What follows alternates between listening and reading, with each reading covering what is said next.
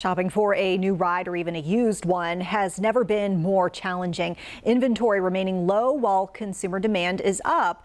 And it has been a few months since we first told you the sticker prices are starting to spike. So you might be wondering, why are costs still going up? WCNC Charlotte's Jane Monreal asking that in this Where's the Money report.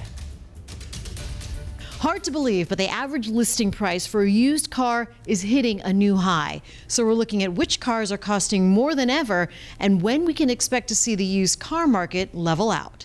You thought last year was bad.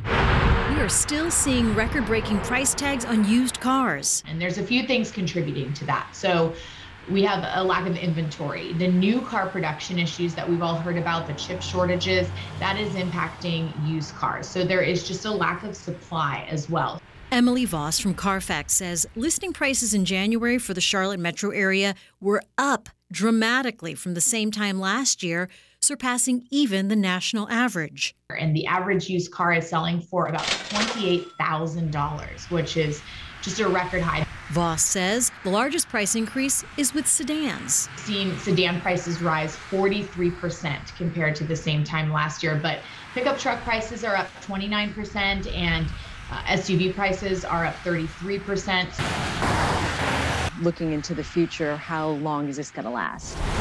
Hopefully there'll be some relief with that in the second half of the year. So if you must get a used car now, what should shoppers think about? It doesn't have to be this specific year and you're open to color. It just gives you more options, and also you might be able to find a better deal. Also, it's never been more important to understand a vehicle's history. So history impacts value more than anything. And there's never been more information available when it comes to history. So it used to be that you would see on a Carfax report that there was just an accident in a vehicle's history. Well, we've really worked to improve that because we know not all accidents are created equal. Of course, it's definitely a good time to sell. Just remember, if you're trying to turn around and buy immediately, you'll end up paying more than you would. Jane Monreal, WCNC Charlotte. And thank you, Jane, for that report. And we wanted to let you know that a lot of our Where's the Money investigations come from you at home. So we really appreciate the story ideas, the questions that you're sending in.